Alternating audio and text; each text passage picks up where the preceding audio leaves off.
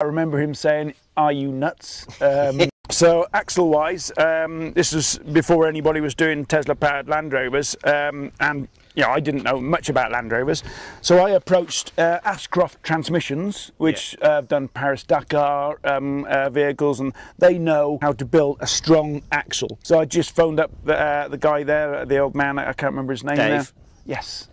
And explained what I was doing. I remember him saying, "Are you nuts?" Obviously not everybody was convinced. Not everybody's still convinced, but I told him how much torque I'm going to give it, estimated, you know, 0 to 60s, and he essentially said, right, okay, we'll put a package together. So they made the front and rear axles for us, and I tell you what, they've tried to break these now for 5 years, and you've been in this vehicle with me. They have stood the test of time. So Ashcroft build some proper quality stuff. So this goes places where most Land Rover Defenders can't, and I've got plenty of videos to prove that.